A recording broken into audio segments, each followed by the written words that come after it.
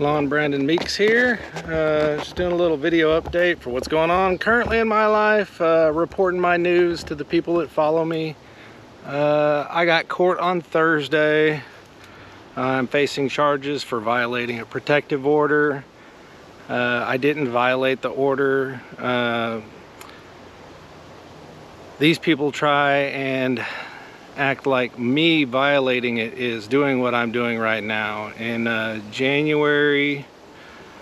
February of 2019, a lawyer in Durant, Oklahoma by the name of John Houston Nix committed contract fraud and tried to put a lifelong injunction in on the fly without pleading for it, orally or in writing, violating my constitutional right to talk about the corruption and fraud that was committed against me. And you're just not allowed to do that. A person is not allowed to change court documents after they're signed. They put in, over 1,000 extra words into my divorce decree after I signed it, attempting to strip me of my freedom of speech, but the Supremacy Clause of the United States Constitution and my constitutional rights of freedom of speech, freedom of the press, freedom of religion, and my right to bear arms are all tied to me not disarming myself by stripping myself of my voice, which is my weapon and how civilized people are supposed to communicate with each other. I haven't seen my daughter since January 6, 2019. I pretty much just do little videos like this to talk about what was done to me. My daughter was never supposed to be exiled from my life. Robert William Henderson and Megan Colleen, now Henderson, formerly known as Meeks or McCardle or Shimanek, took my kid from me, and I have not seen her since January 6, 2019. I've been through therapy. My therapist is all on board for my use of this as cathartic release to at least make it feel like I'm doing something. I mean, technically I'm a victim, but I don't like saying I'm a victim. Like I've come through this, the other side, like a stronger person mentally. Like I have a lot more understanding of the world around me. I know that I'm not the first person, nor will I be the last person that has to deal with corruption in the civil court system. And judges really, I mean, I feel like that the thing that sets this to where it's so commonplace is that there are so many people that lie in the court systems that whenever there's an actual victim that comes through the pipeline that needs protection, they get buried in a sea of people that are just using that protection as a weapon. And protective orders are weaponized. And I mean, I got a protective order put on me because my wife's boyfriend was an attorney in Durant, Oklahoma, and he had deep ties in this small town where there's literally 2 to 3 judges in this whole town, and only a dozen to 20 lawyers in the entire town. So she'd seen him come through there with a lot of court cases and seen his ethic and the way he fights for his clients and stuff like that. So she had some kind of grounds for what she was dealing with. But this guy he was manipulated by someone who's very good at manipulating people, and he made some bad decisions. And I feel like he's so pot committed to those bad decisions that he's just stuck with the choices he's made, and he's just doubling down on stupidity. I mean, this guy graduated pretty high in his class in law school. And that's one of my main problems in this is, like, I'm battling lawyers. Like, these are lawyers, and when I hear them say stuff that's not right, like they have to know that you can't change a court document after it's signed. They have to know that if, John Houston Nix, there's a big billboard coming into Durant, Oklahoma with John Houston Nix. So like every time I get to go up there for a court hearing, I get to look at this guy who I knowingly lied to a judge. Like I read the transcript for the court case. He knowingly lied to the judge because it contradicted the conversation that I had with him. And I had that conversation on tape. And all I ever wanted out of this whole thing since the beginning of me screaming online, like, this is my screams. This is the screams of a victim. Like, I mean, I am a victim, even though I don't want to take on a victim mentality. Like right now, I face the fear of going to jail potentially. Like I feel like the odds are minuscule, like minuscule that a jury would actually convict me after hearing the full details of this whole story. Look, this protective order, I didn't violate it. I didn't contact anybody. I didn't go within range of anybody. But even if I did, I feel like I would be justified, but I didn't. I didn't go near any of them. Like I feel like I want to just step back, give them the opportunity to come to their senses and do the right thing. But man, like how many years of my daughter's life have been missed already? Like I don't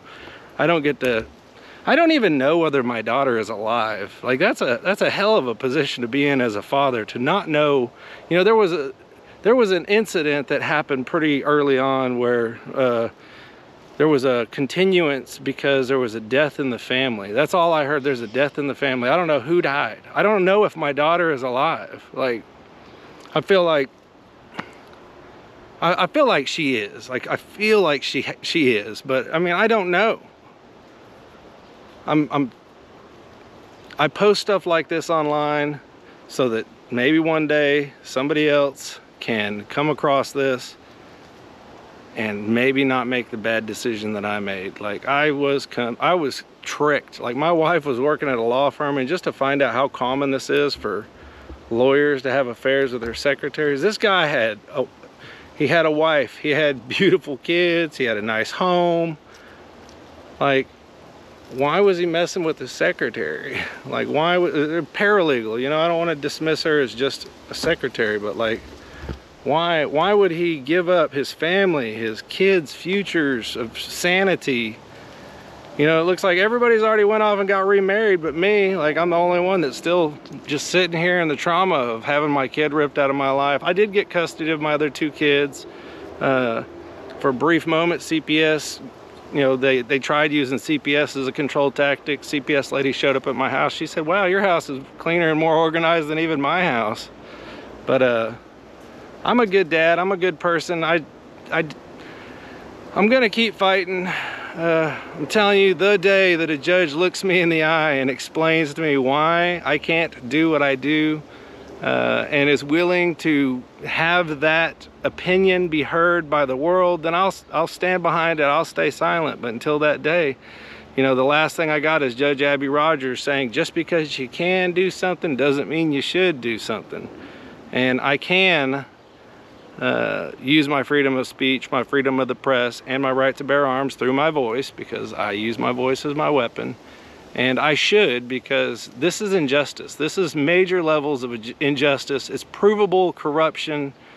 Like, I don't know. I really don't know how many judges, lawyers, Freemasons are all tied to this, but I don't deserve what they've done to me. Like, honestly, all I did was not stay silent. Like, I've not stayed silent since the beginning. You know, like when I was played for a fool and manipulated for 8 months by Rob Henderson, and then like a year by my wife, like while she was manipulating him, and you know, he was the sucker that fell for all that. And now he's married to her and they got a kid, so now they got, you know, anyways, I feel like, you know, I'm just, Thursday is coming up, so like every day, like my thoughts are pretty wound up in what's going on, and you know, the potential of like losing everything. Like if I went to jail, if they got like a 30-day jail charge to stick to me, like that would destroy my life. Like it would destroy my son's life. It would, I mean, I got a lot of fail-safes in place to hopefully protect me, but man, that's counting on a lot of people to do what they say they're gonna do in the event that something bad goes south, or you know, something bad happens.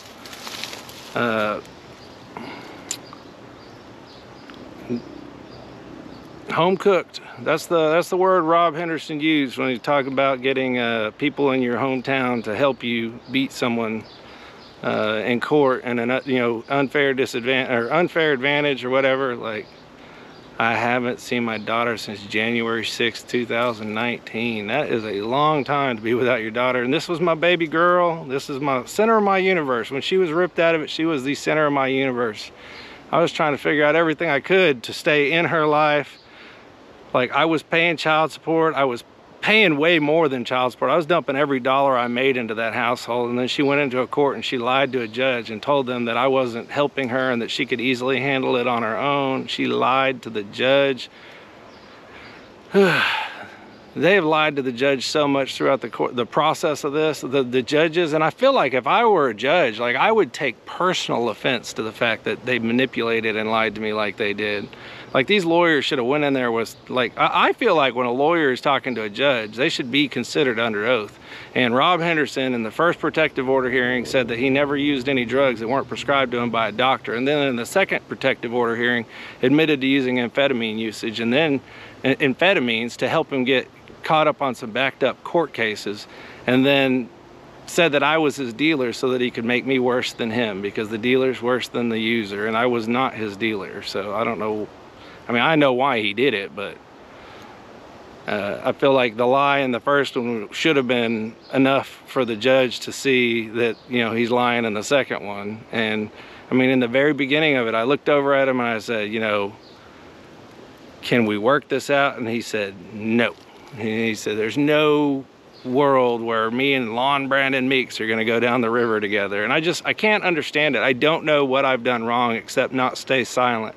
That's it. You can't tell me. I know I was never violent. I was never a drug addict. I was never alcoholic. I'm not abusive. Like, I'm mentally, like, I keep things in the light. I feel like that's the only way for anything to get taken care of, is to just keep it public. You know, you can't make false allegations if everything's done in the public, you know.